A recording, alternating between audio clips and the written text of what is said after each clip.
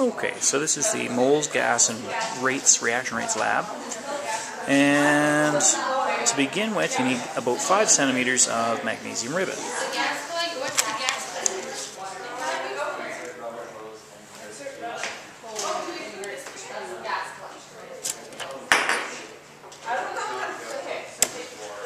Just like that. And it doesn't have to be perfect, you're going to weigh it. So, okay. 0.06 grams. Okay, so to set up the apparatus, we'll just take our 25 mils of our acid and set that aside for a second. I'm going to take my gas collection tube.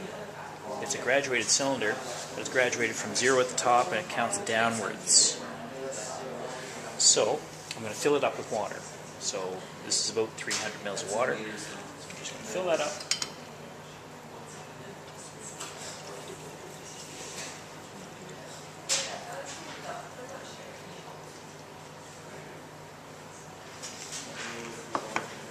And it's just tap water, so not a big deal. Then I'm going to take my hose, I'm going to stick about, I don't know, 3 or 4 centimeters into the tube and fold it over like that.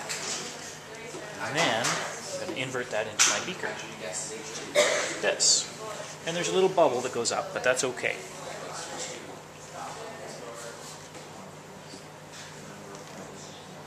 Now it's smart to raise it up off the bottom. The reason why is so that you don't get a kink in the hose.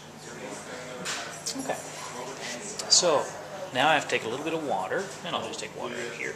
It's just water, tap water.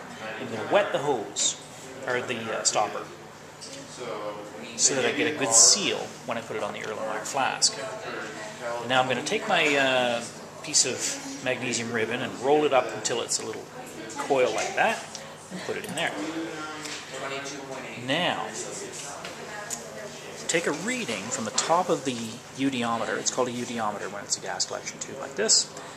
And let me just show you what I mean by that. Now, I don't know if you can see this or not, but there's a meniscus right at the bottom of the curved part of the water. So I'm going to take a reading. If you put a colored piece of paper behind it, it shows up a little better. So, 5.02. Okay, so I'll wet my cork again because it dried out for a second there, just to get it all good and ready to seal.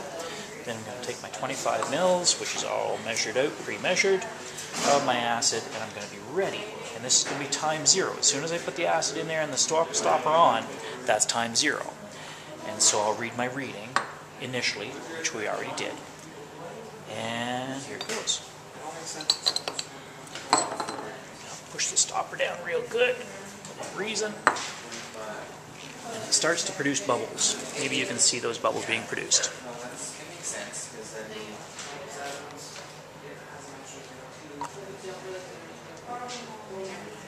And so the level of gas in the tube is going down and down and down. Let me just see if I can show you. So there's the level of gas going down. Every 30 seconds, I'm taking a measurement, and I'll show you the data I get.